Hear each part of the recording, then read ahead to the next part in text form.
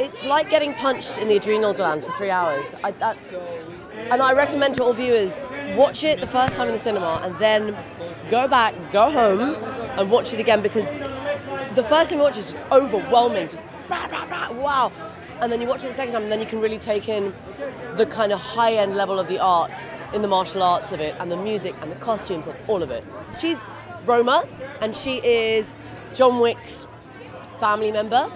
They're all kind of the same clan, and she is.